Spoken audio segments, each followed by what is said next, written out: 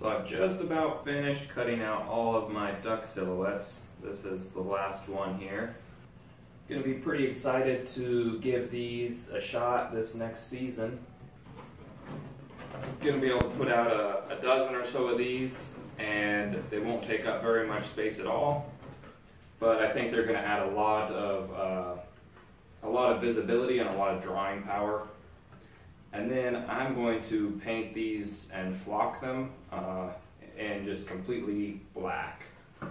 And Dakota gives me a hard time. He says, "You're making coot decoys." And I say, no, they're black mallards. So there's a difference. But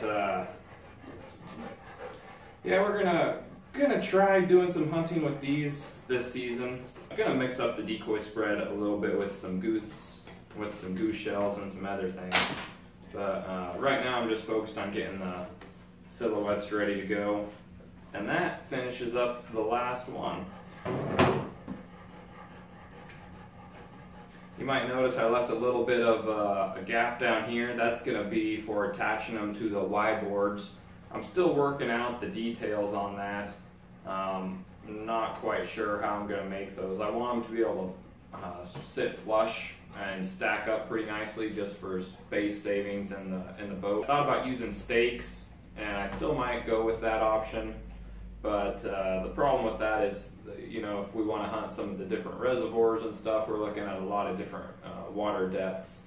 And so what I really want to do is go with Y boards.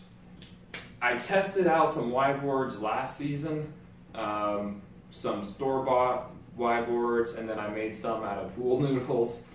Silhouettes that catch the wind so much more than a normal decoy, so my normal rigging didn't have enough weight, and it was just getting blown clear across the marsh. I'm thinking about doing some long line type setups and hook up 4 or 5 Y boards to this one decoy, or to this one weight.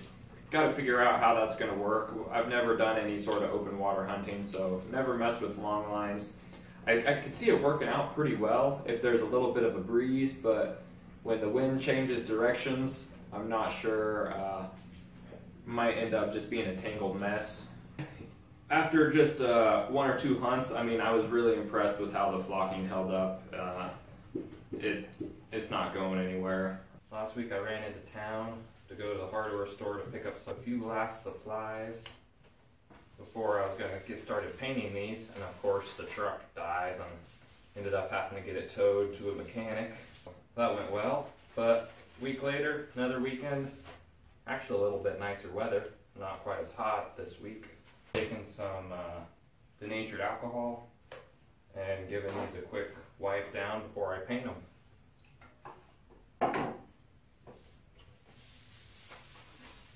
Down to just the last couple here. Gonna use black Rust-Oleum paint, and we'll go ahead and get these flocked.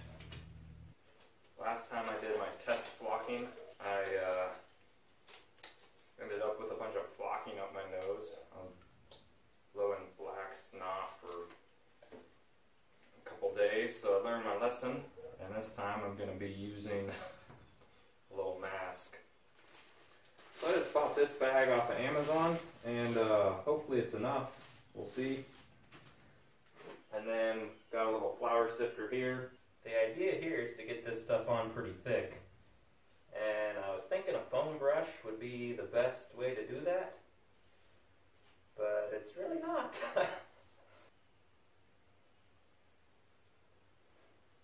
Alright, so that's one painted.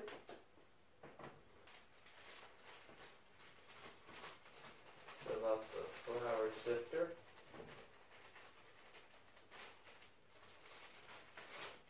There we go. Sift it down. I'm going to go ahead and give this a light tap.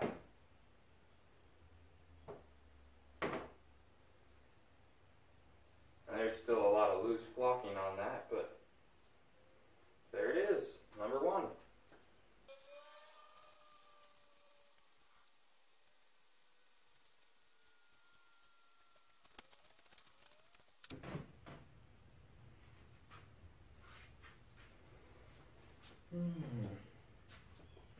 Yeah, I think that's gonna turn out pretty good.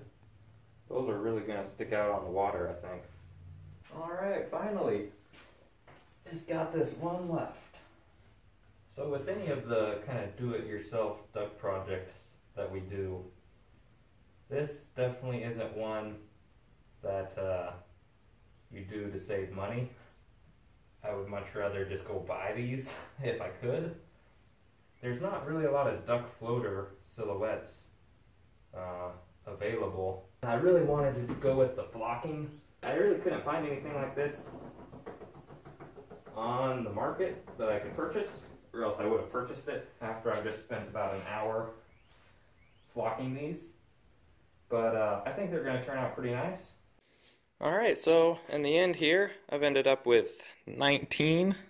Yesterday, while the duck silhouettes were drying, I got some 1x2s here that I started playing around with. Gonna try and make some V-boards out of these. What I really want for a V-board is something that's stackable and lightweight and easy to work with. Instead of trying to do a 3 flip out, I decided I'm going to go ahead and try and do something with this 4 that'll float 4 decoys. The only downside that I can see with the 4 here is that there's not a single forward attachment point that's going to be into the wind. If you attach an anchor here, I think the wind's going to want to kind of blow it to the side and it could tip it if it's really windy. So what I'm thinking about doing is putting some sort of locking mechanism here, keep these from wanting to fold in on each other, and then I'll have one forward anchor there so everything will face into the wind that way. This is just one 1x2 that's 8 foot long that I cut in half. I might have to get some 10-foot 2x4s and rip those down because I'd really like these decoys to be a little bit more spaced out than they are. They stack up nice and flush with each other, and I'll be able to stack multiples of these without taking up very much space at all. Like I said, last year I used the pool noodles and realized pretty quick that design wasn't going to work.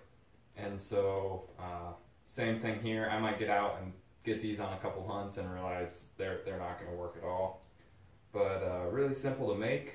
I can knock out a lot of these really quick, and hopefully they'll work out pretty well.